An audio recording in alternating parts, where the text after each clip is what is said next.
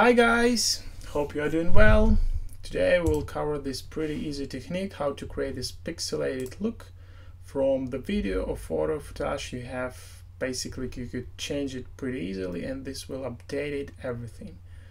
So here I have one scene to show you, which you could download for the link, from the link below, and this is a rig scene, and I will not do the same in this tutorial. I will cover only the technique how you could create this. But what we have here, so this is a clones, this is a footage. Basically you could drag any footage you need and this will update it. Ctrl Z. You could change screen dimension. Yep, as you could see, this is like screen dimension. Change it to this guy and this will work pretty nice with this.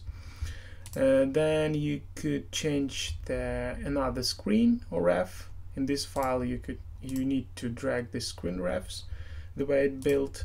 You could change amount of clones, distance and rotation of the cubes, which will change the look dramatically. So if we do something like there and press play, this is some painting look, some abstract painting look if you would need it.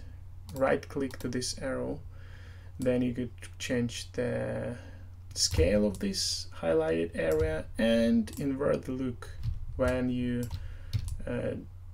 go forward with dark areas and go back with the highlights. So I change it like it was before, change it to 1, and this is all I need to cover here in this file. This is pretty easy setup for preview. We have the sky with material, we have 2 lights there, and pretty much it. We need to turn on in display now in options SSO.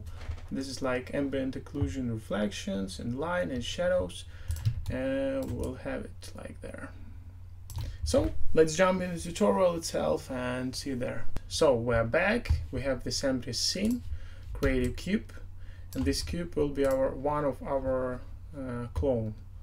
So we could click to size and choose everything here, type 10 and pressing Ctrl and Enter, you will have these numbers to be even. So we have 10 by 10 by 10 centimeters. This is the one part. Then we can drag with Ctrl and copy it. This guy will be bigger in, I think this is a blue arrow, this is a Z direction. We could type 20, then drag once more and type 30, once more 40 and 50. This is a 5 items we have there. Then we need to create a cloner and put everything here into the cloner. This will copy our cubes in the grid array, which you can see here, mode. We need to change it to object, and we need an object to clone into. So we create a plane, change width and height to the numbers you need, and change orientation to Z-. This is our screen creating over there. So go to cloner, and in object, this is a good spot to rename our object.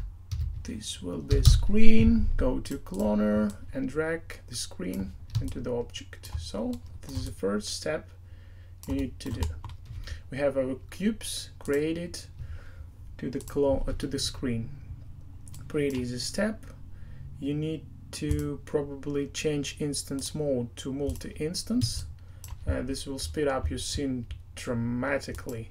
Then you would need to 111,18,000, and you have your clones, different clones in random spots, in random picking these clones.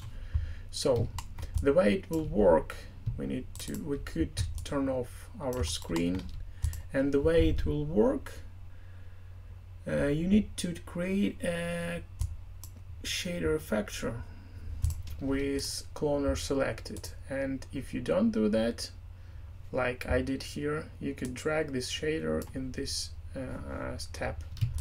So now we control distribution of our clones by this shader, and this set to be scale changing, but we need a position to be changed right now, and our direction would be Z direction. This is forward and back direction, like normal direction. We type 100 to see something there, and we need in the shading tab to have something to control our clones. In this case we start with noise, and this noise pattern is like black and white map, which will tell that some clones will be back, whereas dark area, and some clones will be forward, which is a white area. It's nice in this particular case to change the scale to see this pattern better of our noise, maybe even 2000, yeah, we see it, and change our contrast, something like that, and we have it. So this is the first tab, but we still don't have clones like in order we liked it to be. So we go to cloner and change our clones from iterate to sort. This will go through every clones and assign it to this area of black and white individually. So go to shader, one more thing to do, to parameter, and modify clones need to be 100. So now we have it.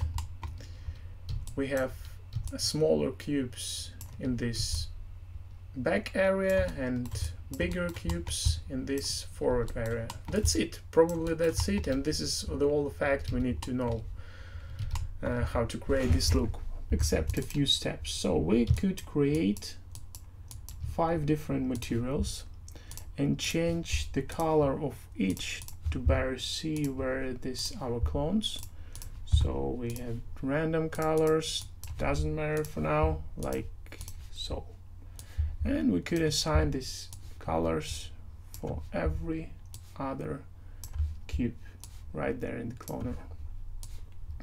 Right now you have it, you have some maybe random abstract map, and we could of course animate it. In order to do that, you need to go to the shader, go to shading, to your noise, and we have this animation speed, for example 2, and we have it. This is animated noise.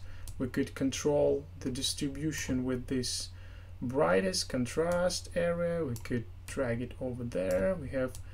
We have all these controls, and of course in this case you could control your distribution with these parameters, which I did previously in my example in the beginning of this tutorial. So you could change the rotation of these clones. Only white area will be affected by this shader. So this is a random rotation, and we see that these clones don't affect at all. This gray area will be like trying to inherit this rotation, and this only bright area, in this case these red cubes, will be affected with full power. So we could do whatever we want. So, and we still have this animation, and this is abstract effect we are after. One more thing, we could change our screen and duplicate the screen, create a band deformer, assign it, turn it on, and go to solo mode to see it better. This is our clones. We need to change not the angle but trends to see it better. Then go to band, go to rotation tool, and we shift it with shift we need to rotate it by this degree. Go to band, and we need to change the mode from limited to unlimited, so it goes both ways. And now we all we have to do is like changing the object. We have screen 1, and in this case we go with screen 2. Turn off as a solo mode, don't forget, and turn it off, and you see that this works. This works as well on every surface you need. So going forward, change back our screen, go to screen, could delete the screen, bandit screen, and we could delete these guys over there. And what else could be done? So the main thing here is how to assign our animation. Go and create one more texture. Go to this texture, you could turn off reflectance, go to color, and in this slot you could upload your video. We take the same video footage I have before, check no, and we have it. Then all you have to do is like assign this material to your shader. This way shader will recognize your material if you go with channel, not custom shader but color, and it will take it over as you would expect it. And this mode will change the distribution of your clones based off the gray area. So, and this is one when we could invert the look. You could go with highlight further or backward. But this is still not the same as we have before. So go to shader, go to these clones, and you see that this not affect the color of our clones itself. And if we drag this same material to the clones, it will disappear first of all. Then you need to drag this material to be linked. This will work, but we have UV mapping all over RON, so this color will copy it itself, this channel, over every cubes, and this is not the way we want it to be. So in this case, what we could do, we could drag this material to the screen, right click, I think we need to change projection from UV mapping to flat, yes, and right click and fit to object this tag, and bring it back to our cloner. So this brings our color back to our cloner. Go here and increase the amount of clones and play it, and it works perfectly. Everywhere you have your white area, this is the clones, and going forward, and again we could control it with our shader. Go to parameter, right click to these arrows will bring it to the reset, like reset value, reset to default, the same as we right click to these arrows. So we go forward, we could press NA to see it in another mode without lines, and we have it. What else can be done? We could change the scale. We go with non-uniform scale, we go with something like with D, this is forward. We could decrease this amount to be thinner lines when they go forward, and we have this pixelated look as we would expect it. And one more thing we could do here, we could, as long as we have these materials, we could drag some materials over there and see and combine the look. So we could have some parts to be red and some parts to be blue, for example, or in this case this blue should be yellow, and they have it. Then you could render it in any render engine you want, and you could create a preview like we have before here. So, and I think I covered everything I would like you to show here. Maybe a few things I missed, but this is not the crucial thing here. I hope you find something useful here, and have a good day. Bye bye.